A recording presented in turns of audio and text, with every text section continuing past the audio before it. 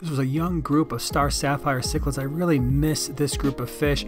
Right now, at this point, these are juveniles. The lighter blue ones will eventually show a lot more color. They'll become solid blue with white specks, and they are absolutely stunning fish.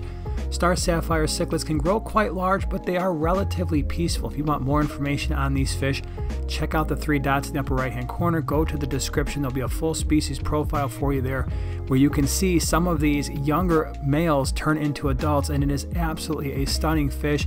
And if you're into cichlid keeping, this is a must keep fish.